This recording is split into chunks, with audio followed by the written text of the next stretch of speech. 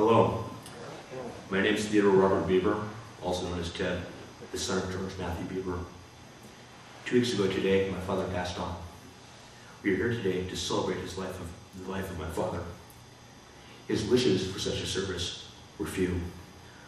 One of his wishes was that his service not be a canned service with someone that did not know him speaking of him.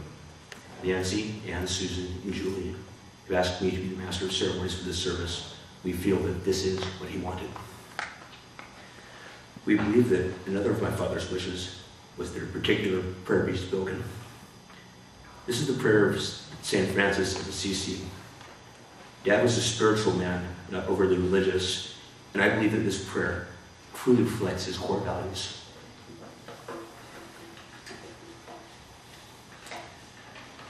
This is the copy that hung on the refrigerator of the house for many years. This is the prayer of St. Francis of Assisi.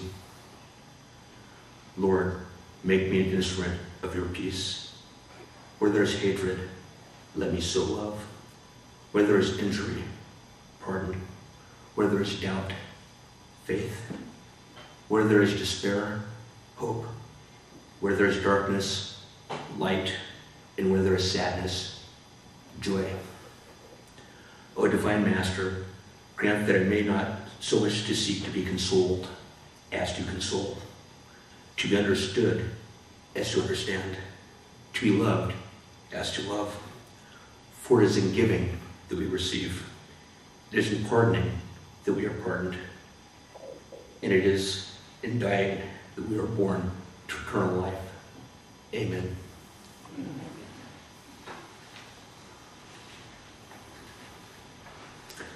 Another of my father's wishes was that a slideshow of his life be presented.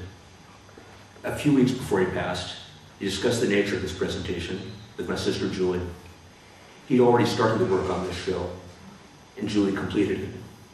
I wish to thank her for her hard work on this presentation, for I know in this presentation it is exactly what Dad wanted. It contains music that he wanted to have played also. Can you start a slideshow, please?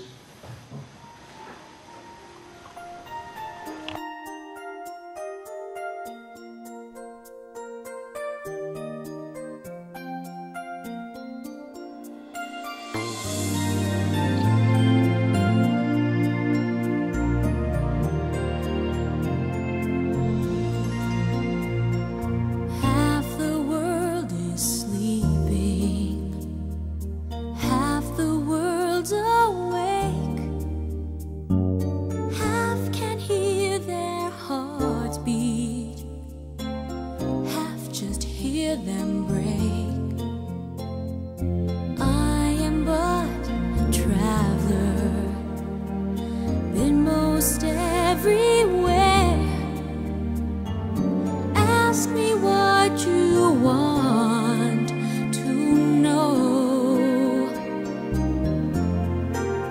What a journey it has been, and the end is not in sight.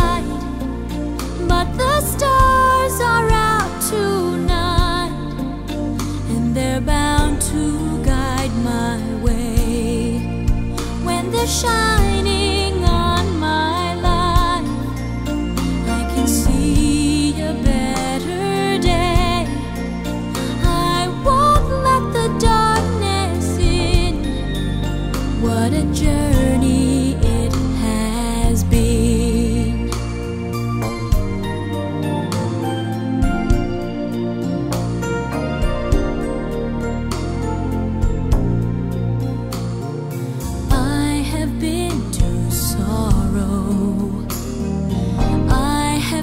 To bliss, where I'll be tomorrow, I can only guess.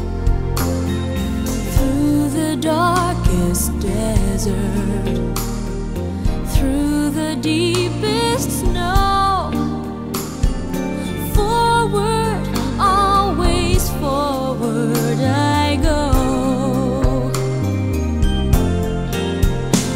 Journey it has been, and the end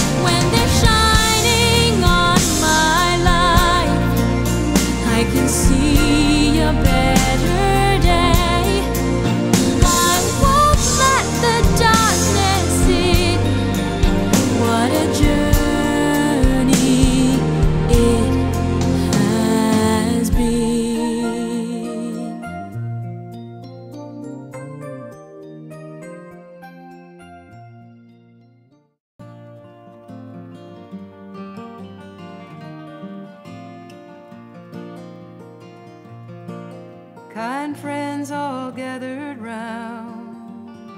There's something I would say, that what brings us together here has blessed us all today.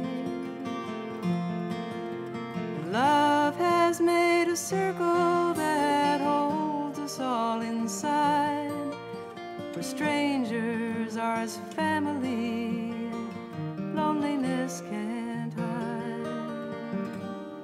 You must give yourself to love, if love is what you're after.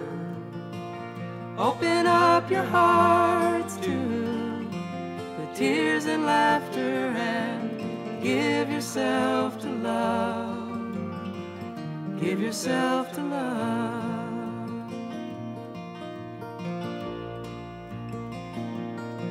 I've walked these mountains in the rain. I've learned to love the wind. I've been up before the sunrise to watch the day begin. And I always knew I'd find you, though I never did know how. But like sunshine on a cloudy day, stand before me now. So give yourself to love, if love is what you're after. Open up your hearts to the tears and laughter, and give yourself to love. Give yourself to love.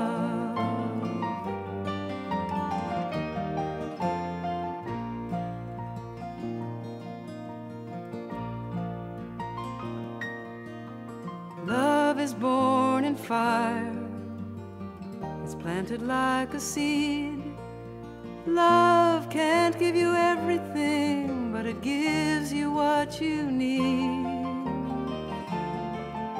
And love comes when you are ready. Love comes when you're afraid. It will be your greatest teacher, the best friend you have made.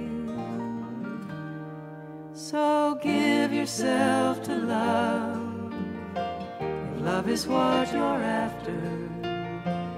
Open up your hearts to the tears and laughter, and give yourself to love. Give yourself to love. Give yourself to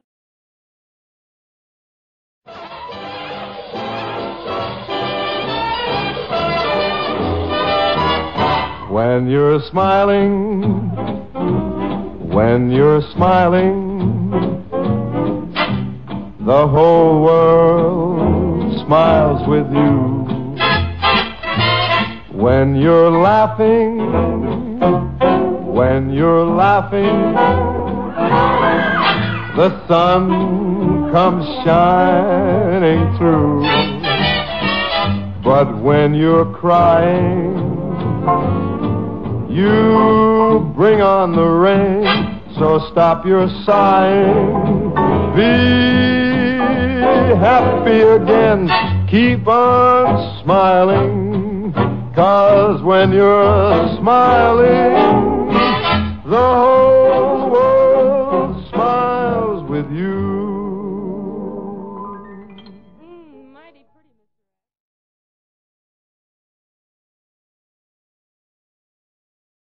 Again, thank you, Julie, for putting that together. I'm sure it's exactly what he wanted. Beautiful thing. My sister Susan would like to speak with my father. Susan?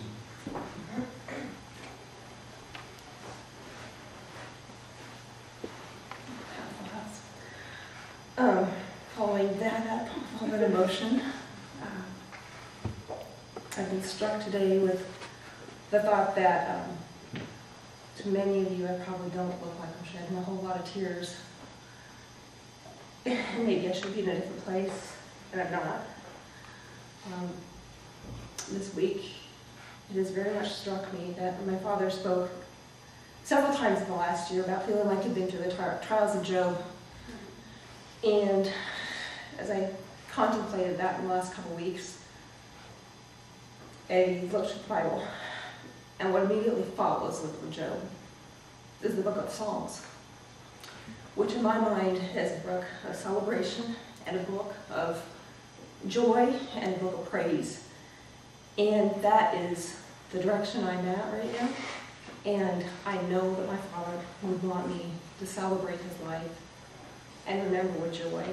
And so I'm sure I'll cry. And I know I've cried a lot of tears over the last year. But don't misinterpret my joy as lack of love, respect, or mourning. My dad, the theater arts major, the storyteller, the fisherman, a man full of joy, love, humor, laughter. I'm going to try to do him justice that he deserves, the presentation man. I'll stand up here and try to do the best I can. I do want to take a moment of silence for us to reflect on my father, and I will follow this up with a brief prayer.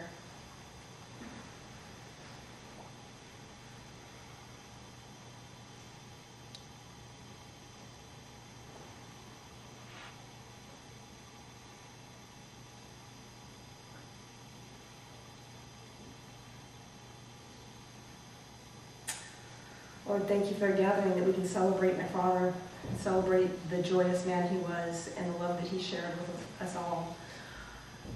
Help us to, in our mourning, find celebration and find peace in knowing that better things are for him now. Lord, we will all miss him. And I just pray that all of the words that we share amongst ourselves today be joy, words of love and joy, hope, compassion, and tenderness. Be with us through this. Amen. My dad was born August 6th, 1936 in Webster City, and Marie and Wayne Baby. He was the youngest of 3 kids. Jane, his older sister, Jim, his older brother, and they would nickname him Pumpkin. I asked my aunt this week about that. She said it was for his roundness. She said, I always heard it as Punky or Punk. I had no idea it was Pumpkin as his roundness. Even in those days, he was a positive person, a person who had love life and loved people. He grew up in Iowa, working as a teenager in his father's auto parts store and the team manager of the wrestling team. He loved the outdoors, camping, hunting, and fishing. He graduated from high school and attended Iowa State for a year. And then in 1956, his parents decided to move out here to the Northwest, out to Portland. And he moved on to Lewis and Clark. And he would graduate there with a degree in theater arts, and then move on to the National Guard and the Air Force. And was very thankful not to see any wartime. By 1961, he was working at Coin TV, and he and my mother Judy were blessed by the birth of my brother Ted, whom he adored, and then followed up by 2 gorgeous daughters, my sister Ann and me. In the late 60s, he would move on to KGW, and he had spent 25 years there enjoying a career of creativity, producing news programs, commercials, PSAs, and his most loved, the Children's Miracle Network telethon. Finally, he'd end his career there with Lemire's Outdoors.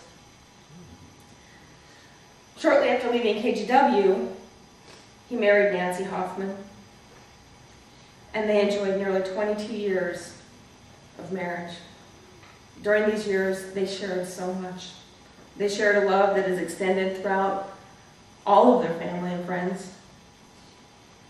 My stepsister Julie would later say it wasn't coincidental that she met Chuck and truly fell in love for the first time after her mother married my father. They had set the example of love. They have had so many blessings and trials. They enjoyed years of hiking, cross-country skiing, and traveling. They traveled the world by train, plane, boat, RV, and automobile. They saw and they enjoyed the world. I heard Nancy say very recently that Dad had taught her to truly live. And I no doubt that he had an exuberance and a love for life, and he appreciated so many things: a meal, a song, a painting, a poem, and always a sunset. My sister and I reminisced the other day. It wasn't unusual to hear Dad call us or say to us in a conversation, "You wouldn't believe what I just saw, or what I learned, or what I heard. It was so neat. It was so cool. It was so..." He was just constantly happy to share a new discovery. And the world just excited him. In the early years of retirement, Dad filled his time with many part-time endeavors. He ranged from census taking to working with volunteers in action, and then playground duty at our elementary alma mater, View Acres. He would become known as Grandpa George. And he stayed active while both he and Nancy devoted themselves to helping in the formative years of all their grandchildren, some of which lived under their roof. He was a loving father to Ted and Anne and me. His fatherly love would extend to so many people. I remember through my young years his loving and patient and wise counsel to us, as well as to our friends, always advising us to continue our education, seek our heart's desire, and follow our passions. Dad set me out on my own, knowing his pride and love for me. And Dad was not shy about sharing his pride for all of his children, grandchildren, and even just other young lives that he saw mature. He would go boast about the great mother my sister Anne was and is, and what great kids she had, Kelsey and her beautiful singing, Mitch, and what a card he was. Dad could appreciate his humor and energy. He saw Julie through her college, through the completion of college, and celebrated her continual successes and advancements in her career as if he were his own from the very, very beginning. He loved and supported Kate as a father, and he boasted how smart and funny Marissa and Charles were. I don't know how many times I heard about my brother's friend, Bill Dilly, and his achievements with auto mechanics, and how proud he was of him for making the extra effort needed to graduate. And finally, the pride that brings tears to my eyes, because I'm so proud as well and so happy that it happened in my dad's lifetime. The repetitive reports of Ted's fantastic grades, his graduation from college, and then his newly granted position as mathematics professor at Clackamas Community College. My father was so proud of all of us, and he wasn't afraid to make that known. The quote that was on his wall for many years in the office, it truly spoke of his heart, and I didn't wonder why it was there for so long.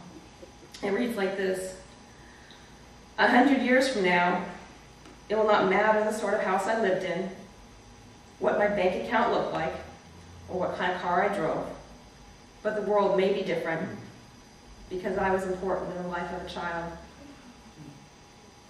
I haven't been able to spend much time with the other grandkids, Ellie, Josie, Jeremy, Joey, and Leah, but my father was sure that I knew them.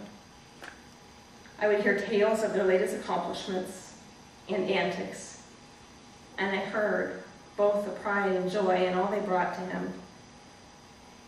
He knew them all well, and in true George form, he appreciated them for their unique attributes. He loved people. My dad filled my growing up years with joy. His sparkling blue eyes and smile were a true window to his soul.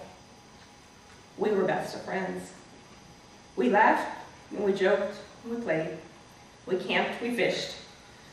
He taught me to tie a perfect fishing knot, and taught me to have the patience to untangle that unintended knot. He taught me how to bait a hook with a dragonfly nymph so it would stay on there, and not to worry too much because I was going to get poked by those pincers. He also taught me how to roll the log in the muck so I could find that dragonfly nymph And later I would shock my husband and my stepsons with my skills. And by the way, they do work better if you soak them in orange Kool-Aid first. My dad loved to tell a story, and he did it very, very well. Even as a child, we would love him to read from Winnie the Pooh or Tom Sawyer as the characters came to life with his reading. And I'm my father's daughter, but not the storyteller he was. But today would not be complete without the telling of at least one fish story. So, tell them Dad will. You might have already heard it, and I apologize for that, but we'll go out again. This is the day I nearly caught northern pike. Dad and I had traveled to Mississippi, we traveled to Iowa for his class reunion, and it was a trip filled with many memories. One of our final days in Lansing, Iowa, we went fishing on the Great Mississippi. Our guides, Mary Kay Wink and Butch Winky, Dad's cousins, we laughed and we joked. Got one of my worst sunburns ever, thank goodness for aloe vera. We caught many tiny, tiny sunfish, and they were such a pain. They had to be unhooked, tossed out, rebait, recast. As a teenager, didn't have a whole lot of patience. I grew tired. I had read the fishing rules and regulations for the Mississippi River, and you can use live bait, or at least then you could. So I took that sunfish and I cast it almost all the way across the Mississippi. And a couple minutes later, I felt a tug. I started reeling. I started hollering, "Get the net!" I'm reeling, and he said, "Stop it, Susan. Stop!" Susan, quit it. You've got that stupid sunfish. Get that sunfish off the line and fish. Dad, I got a fish. I got a big one. No, you don't. You quit screwing around. Sit down. And he sat down, shook his head, looked over the side of the boat. There was a fish. Great big northern, probably this big. Alongside the boat. He scrambled. Oh, there is one. Oh, he scrambled. He got the net. Too little, too late. And there we watched that fish open its mouth. Sunfish came floating out on the line, and he swam away. It's gone.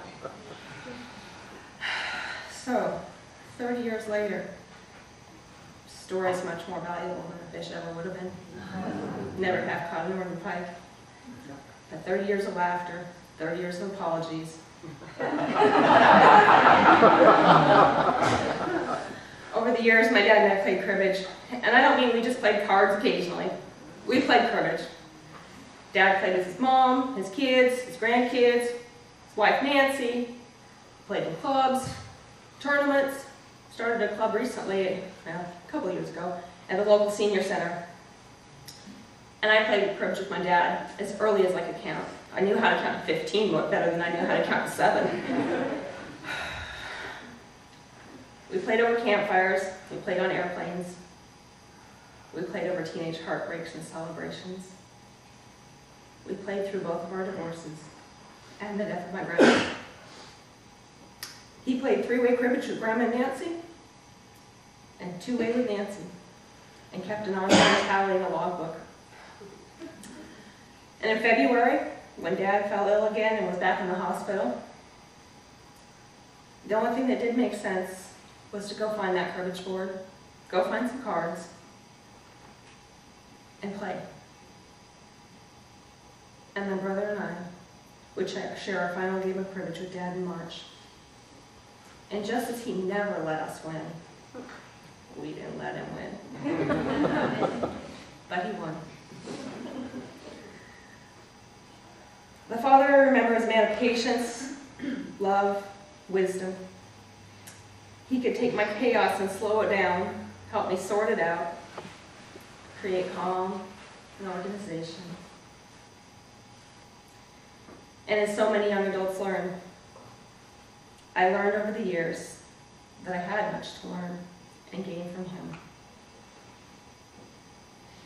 And so many times, even up through this summer, I knew I could pick up the phone with the weight of the world on my heart, no possible solutions within sight or within grasp, And somehow, some way, we can sort it out.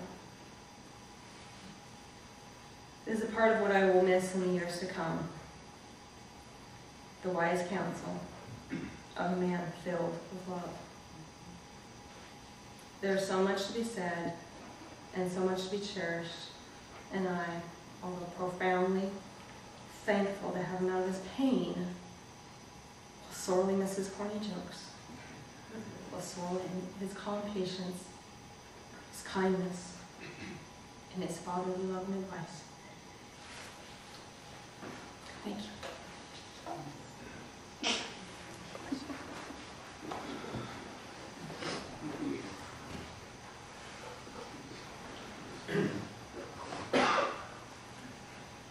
Thank you, Susan. Dad's sister, Jane Devon, a.k.a. Aunt Janie, can't be with us today, but she sent a letter that she wished to be read. It's from Aunt Janie in Fresno. It goes like this. Dear Susan, I hope this is okay for the memorial service. I found it difficult to write without sniffling. With love, Aunt Janie. My brother George and I shared so much in our life walk together. We laughed a lot, we cried together, we made decisions together. I will celebrate daily his presence in my life. I am so grateful to Nancy for planning this trip to Fresno about a month ago. It created time for us to be together for a few days. George and I were able to explore again some of our family history, laugh together, and to say goodbye until we meet again on the next journey in eternity. My brother George knew about and practiced love without strings attached, forgiveness, flexibility, appreciation of everything to the max, joy, friendships, and the importance of family, optimism, strength under adversity, and the exploring of new things. I will miss my brother George very much until we meet again.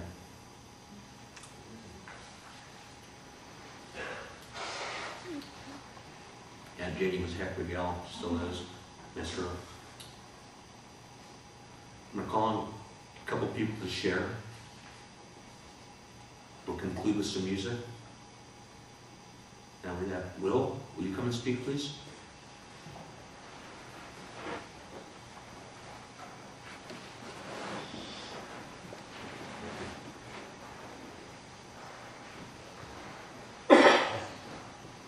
Hello, my name's Will, and I don't know George's whole story because I've only known him for 4 years, and I didn't even know he had hair.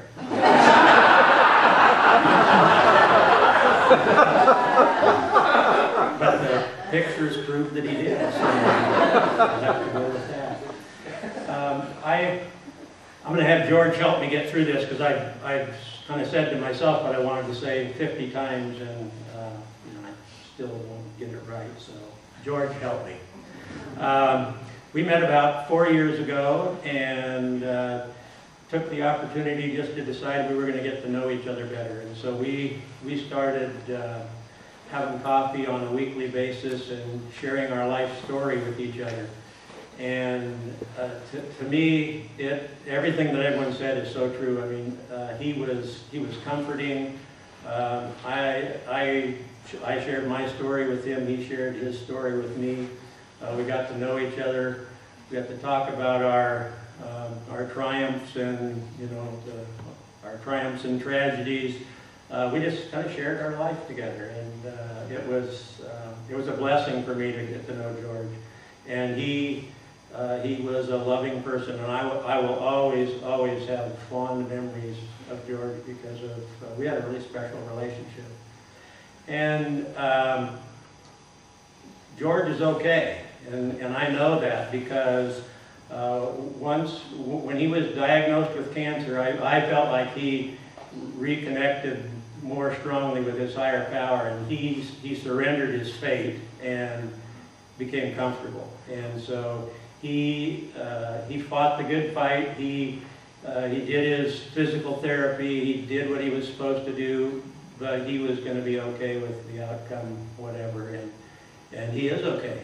And oftentimes, and the family needs to know that he he told me several times how much he loved Nancy and loved both of your families and was proud of what people had done. And so it was a blessing for me to know George, and I'm not going to say goodbye. I'm going to tell him I'm going to remember him, and I intend to see him again someday. So thank you, George.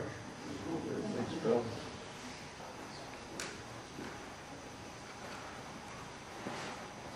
Thank you, Will. This will be an opportunity for anyone else who would like to speak. I'm going to open it up for anyone else who would like to speak. Raise your hand. Come on up if you'd like. Please.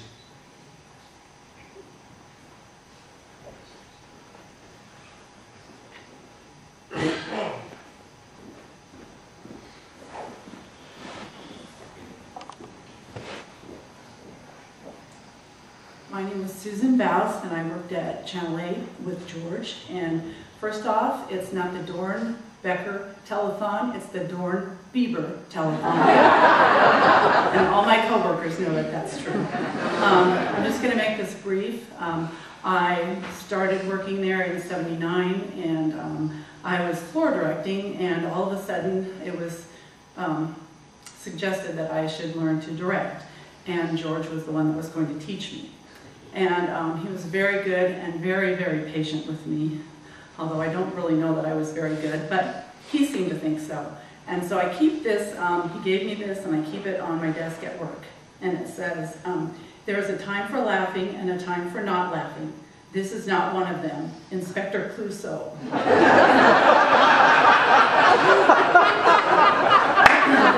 And then on his hand, on the back, he says, Susan, I don't have my glasses though. Susan, this is it. You're on your own. You're probably just a little nervous. I remember my first solo. Don't worry, I know you'll be fine, and you're an excellent director. Good luck, George. P.S. Clouseau was right. So this must be a time to celebrate. Enjoy. That's wonderful.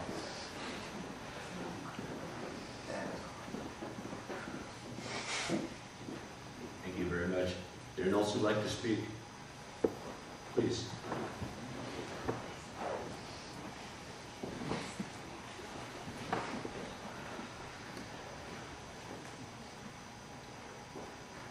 Good afternoon. Oh, you're right, it is a full house, isn't it? My name is John Elizalde, and I've known George for a few years, not all that long, but this week I've been thinking about George. I don't know, maybe some of you have too. And two things struck me. First of all, just because of the nature of the relationship I had with him, or we had, he could be thoughtful and open and honest at levels that were, and personally honest and personally open, at levels that were remarkable to me. I mean, he could share what was really going on in his life at any given moment. And he did so in a way that was, it was inspirational. You know, I sometimes cover up stuff so that I don't even know what's going on. And I sure as heck aren't telling you. But George was the kind of guy who, through his willingness to be a human being and to just talk about what was happening with his life. And if you think back over the last few years, there's quite a bit going on in his life. And that was a wonderfully inspirational aspect of your dad and your father-in-law and your grandpa, you know, and my friend. And the other thing that really got me, you know, you guys had these fabulous photographs of George's smile. What got me was the twinkle in his eye. You know, there are some people who have a sense of humor and a love of life that just pops, you know? And so you'd be listening, and there'd be that wry sense of humor, and when you looked, boy, he got you. You know? And that's fabulous. Thank you. Is there anyone else who'd like to speak?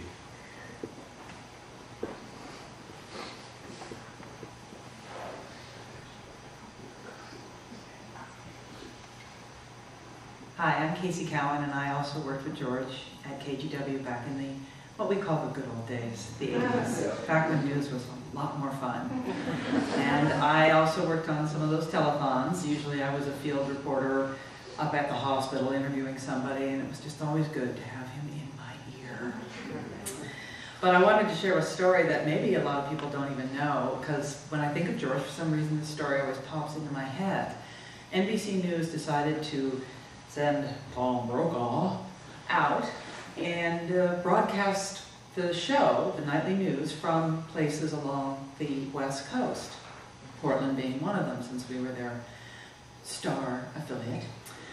And so George had the honor and the challenge of lighting Tom Brokaw. Now, they wanted to have Tom in a place where they could have the beautiful city behind him. And I'm not really sure if I remember correctly, but I think it was, they finally found a place in the Big Pink in downtown, looking back towards downtown. So there's Tom with the city behind him and glass.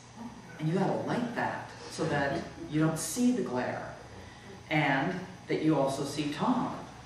And George had that challenge, and he did it brilliantly. And I remember who told me this. I don't think it was George. Probably somebody else heard it and shared this. That Tom Brokaw said he has never been lit so well. Now that is something to hang on your resume for sure. I remember him as being such a enthusiastic, up person all the time. He's the kind of person when you pass him in the hallway, you might be having a crap day, but George gives you one of his smiles, and you get to keep that, and your day gets a little bit better. And I'll miss him. Thank you.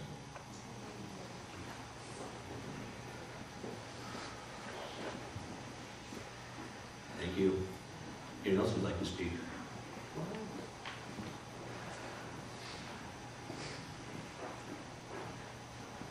My name is Willie Toon, and I'm another KGW guy. You know, when you guys talk about smiles, he would come up into the booth as a director, and I don't know how crazy you know that the news is.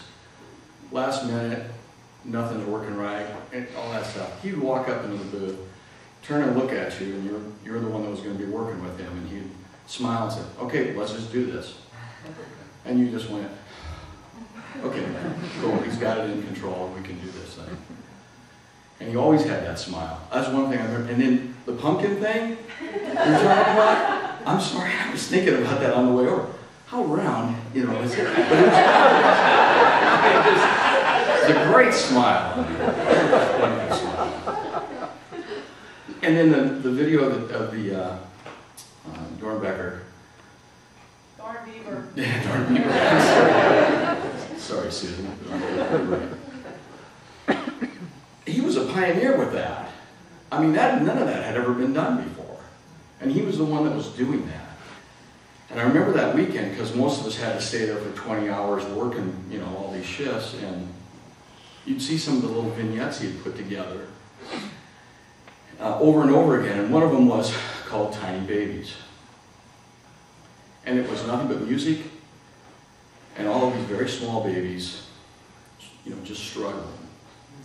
And you could have seen that thing 20 times, and still the 20th time, you got a tear in your eye. I mean, it was just something. He knew how to put stuff together like that could get the best out of what was going on.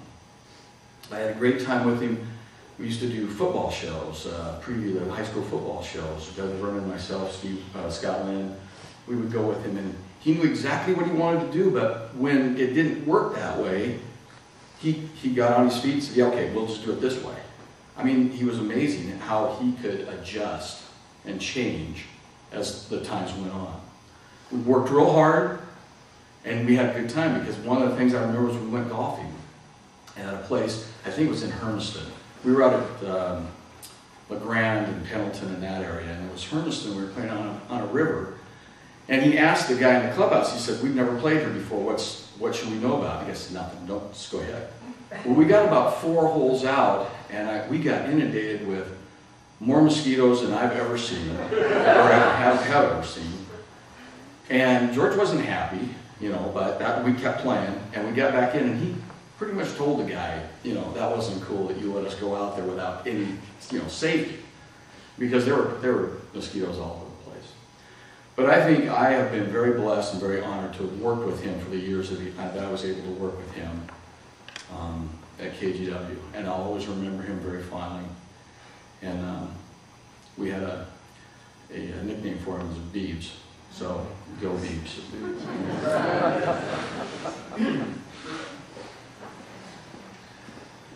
We have time for one more person to share. Anyone else would like to share?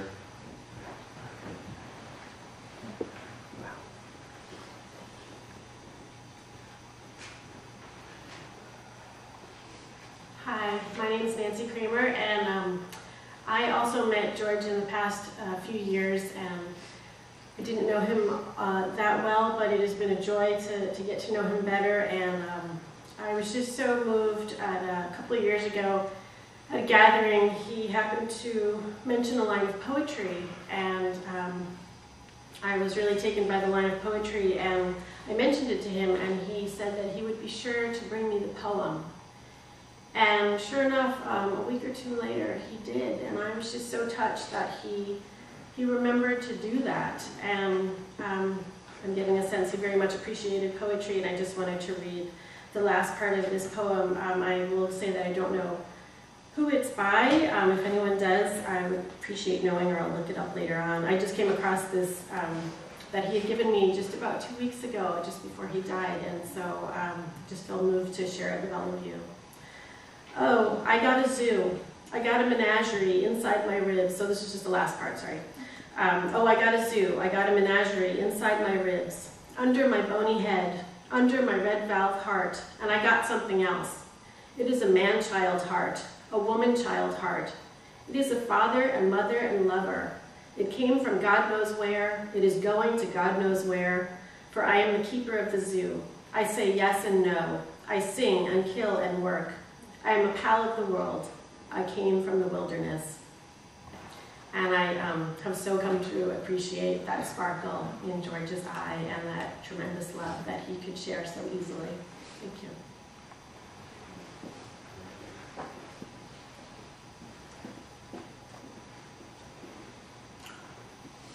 One of the other wishes my father had of this service was that a particular song be played.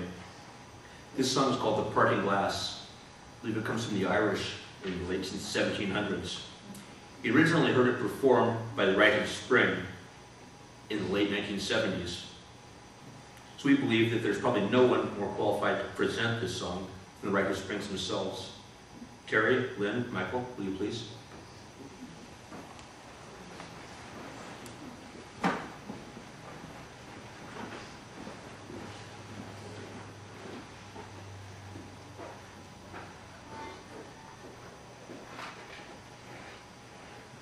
Of all the money that e'er I had, I spent it in good company. And of all the harm that e'er I've done, alas, it was to none but me. And all I've done for want of wit, to memory I can't recall.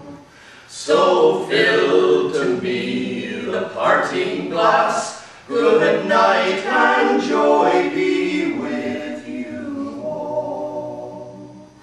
Oh, all the comrades there I had, they're sorry for my going away. And all the sweethearts there I had, they'd wish me one more day to stay. But since it falls unto my lot that I should rise and you should should not. I'll gently rise and softly call, good night and joy be with you all. Good night and joy be with you all.